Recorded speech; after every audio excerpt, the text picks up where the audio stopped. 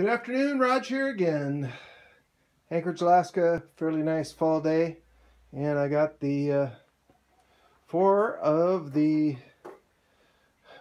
support brackets for the adjustable bunks, all fabricated, welded up, and primed. So ready to go with 4 of them. I probably have to make another 4 more, I guess, to hold the boat as securely as I'd like to do it, but one step at a time, and this is good.